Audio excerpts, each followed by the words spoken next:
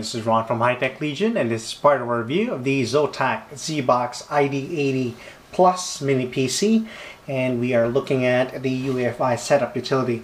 As you can see, I have mouse control. This is a UEFI, not the traditional BIOS, which is the white, black, and blue usually color themed one. You see, that was very rudimentary looking. This one's a UEFI, even has the custom Zotac background, but the layout is similar to the traditional BIOS if you're not familiar with it.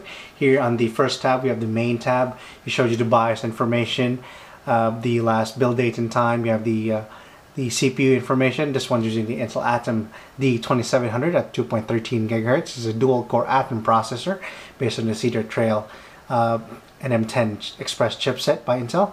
And here's your memory information. You can have the what memory frequency it's running at. It's actually running at 1066 MHz DDR3, and we have a single DIMM populated with 2 GB of DDR3 SO-DIMM memory. Also have the hard drive in there. You have the Samsung HM321H 320 GB 400 RPM hard drive. And here at the bottom, you can the yellow ones, you can actually, these are the values that you can change. The white ones are the values that are just they're being displayed. And the next tab is the X settings, where you can more advanced setting for more knowledgeable users. You can adjust the DRAM voltage control. At default, you can adjust it. There's no other voltages you can adjust in here except for the DRAM. There's no overclocking options for the CPU.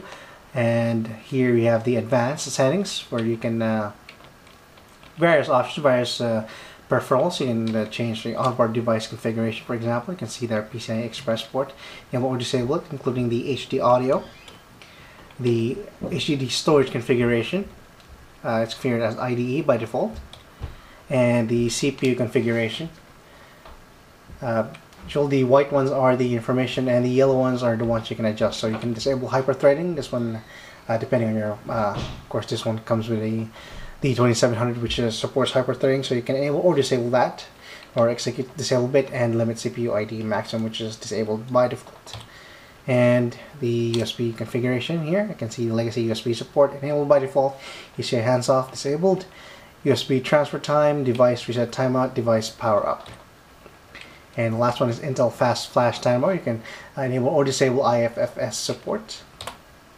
And the next tab is the PC Health tab.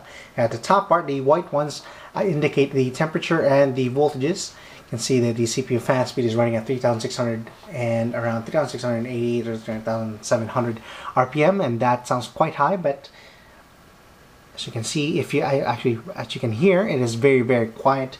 I'm sitting right beside the Zotac ZBOX ID80, and even if it's running at 3,700 RPMs, you can barely hear it at all.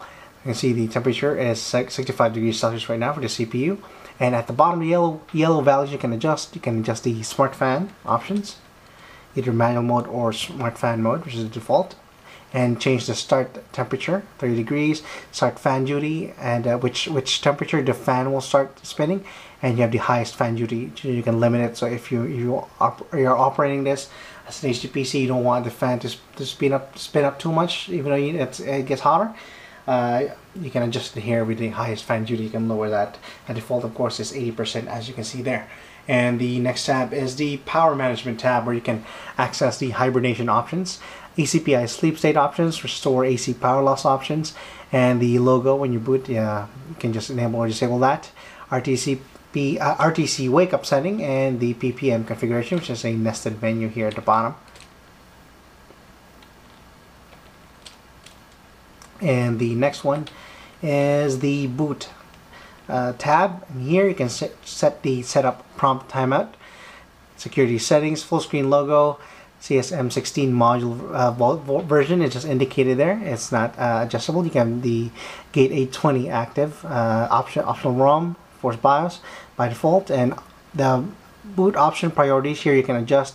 Again, as mentioned, you only have one hard drive installed, so you can see which hard drive it's at now. Even if you actually have a USB plug in there, you should detect that. automatically, and you can adjust it here. Although by default it is it actually boots. When I install Windows in here, it immediately booted to the USB without booting to the drive. And the last one is the save and exit. You have more options to save option, discard option, restore defaults if you may have made a mistake with a setting and just discard completely, and that pretty much covers it. And to read the rest of the review, especially the benchmarks and the overview, you can just go to www.hightechlegion.com. And if you have questions or comments, you can leave it on our YouTube page at youtube.com/hightechlegion. We can read more reviews, or you can, if it's more convenient for you, you can contact us on Twitter or Facebook at type in HTL Reviews in Facebook, or just type in High Tech Legion and you can leave a message for us and we'll probably reply. Thanks for watching, and as I mentioned, you can read the rest of our reviews at www.hightechlegion.com, and goodbye.